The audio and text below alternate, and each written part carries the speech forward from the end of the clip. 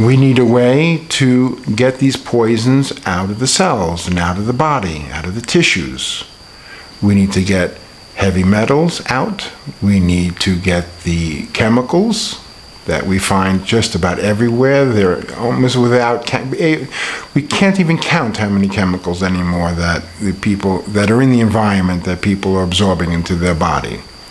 And we need to be able to remove or reduce the exposure to radiation.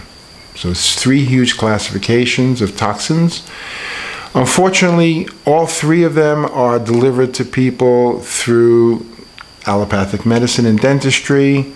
Radiation, the oncologists and the radiation departments, they love to use their radiation machines. Unfortunately, radiation is dangerous to everybody. No matter how many times people say that, yes, radiation can be good for you. Radiation, we live in a universe where there's radiation. But concentrating radiation through machines or through our atomic plants that are leaking, or Fukoshima, which is spilling radiation out into the entire world, mostly into the northern hemisphere. To have doctors and dentists jumping on this bandwagon, increasing the load, is unacceptable.